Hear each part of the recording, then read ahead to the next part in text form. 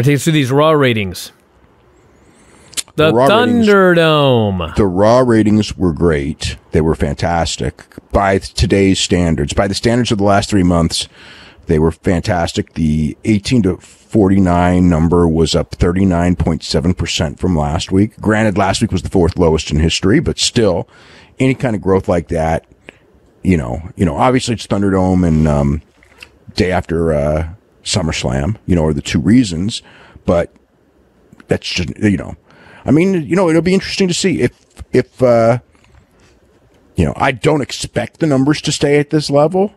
As we go on, I think that some of it's novelty of the Thunderdome, but if they stay close to this level, it basically says that all that stuff we've been saying about the booking, while true, wasn't the main culprit. It was the setting that was the main culprit. If the numbers go back to where they were before, then it was the booking that was the main culprit, and the setting was a Band-Aid, like mini Band-Aids, like, bringing back old guys Band-Aids, which we've had a lot of. That have worked for like a week or two, and then you go right back to where you were, or actually get worse, or bringing in a bunch of mask guys or whatever. So, time will tell what this means in the long run. But they got a shockingly big number this week. I mean, the SmackDown number was not unexpected at all because it was the first one, but the Raw one, well, I knew it would be up. It was up a lot, like the SmackDown increase was about what I figured, 13%.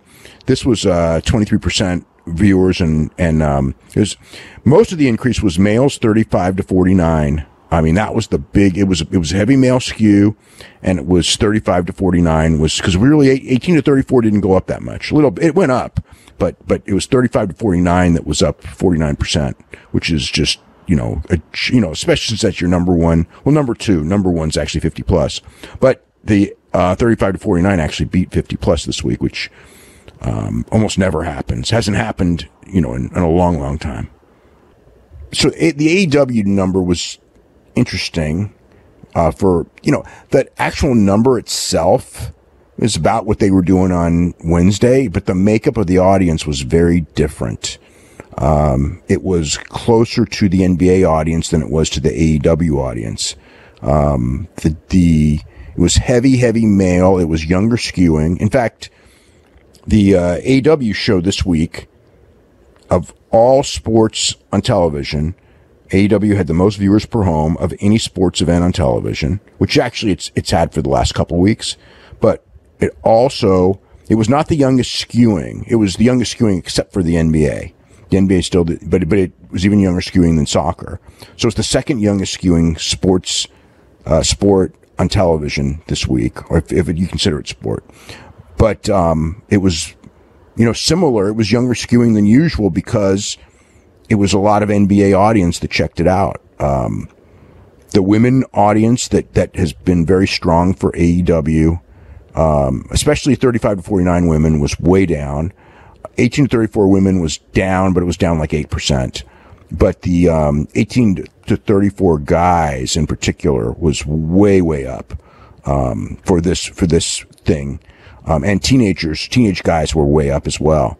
So it was a unique and younger audience, and what that means in the long run, who knows? But very, very heavily male skew audience. It was like, especially when it's been so close to, when the women audience has been what's grown in AEW so much of late, and this show did not have that at all. So, it was some people, a lot of AEW fans that followed, of course, but it was probably a lot of new fans. And also, the number itself at the end was hurt because the last 30 minutes, a lot of people who DVR'd the show. So here's how the ratings work. Because it's the numbers that we get at first, the first numbers, that is viewers that have watched as of midnight that night. So it's not only live viewing, it's live viewing plus DVR viewing up through midnight. And then later we'll get the numbers of, plus threes or plus sevens. I rarely even see plus threes, but I do see the plus sevens. Another thing which we haven't talked about also in the plus sevens is the plus sevens, AEW was really, really big before the pandemic. And then when the pandemic came, the DVR viewership of AEW dropped, and NXT as well. And now they're both back to normal. In fact, NXT's DVR viewership is, I don't want to say higher. By percentage, it's higher, but that's because the Agent 49 number is so much lower. So it's really about the same, and the AEW is pretty much just slightly below normal. Like it used to be 41%, now it's 39%, addition, from the first number that we see. So it's so that has started to come back. So, as far as why, who knows? I mean, there's a million different reasons. I guess people are feeling more normal or something, or maybe people just didn't, when the pandemic started, I know that we used to talk to a lot of the guys, and they were frustrated because they felt that everybody saw it as like preseason football or preseason basketball or preseason baseball. It's like it's on, it's there, but it doesn't count because there's no fans.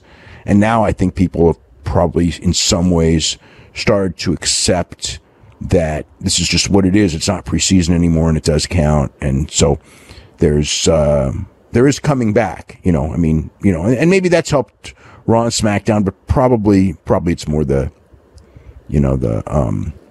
Thunderdome thing. So, we'll see. If the one thing with the Thunderdome is if it stays up, it tells everyone that the key to this thing is special effects and setting, and not so much talent and wrestling and booking. And if that's the case, it's one day right now. Let's give it a little time. Well, it's two, but no, it is too early. It's too early. I'm just saying that, what we'll learn if it stays up, then we'll learn one thing. If it goes back down, then we'll learn there's a lot of things that are going to work for a week or two, and that's really irrelevant because this is, as Triple H likes to say, this is not a sprint, it's a marathon. And if you can do a hot shot thing and get a number up for a week or two, in the long run, that doesn't mean a damn thing. So we don't know yet what all of this means. AEW. Actually, I thought AEW tomorrow, coming off of a big NBA lead-in and not at 6 o'clock, being in prime time, I actually thought that they were going to get their biggest rating in a long, long time. Now, not so much. Now it's an unfamiliar time without the big lead-in. So it should do much less than usual, but we'll see. And no matter what it does again.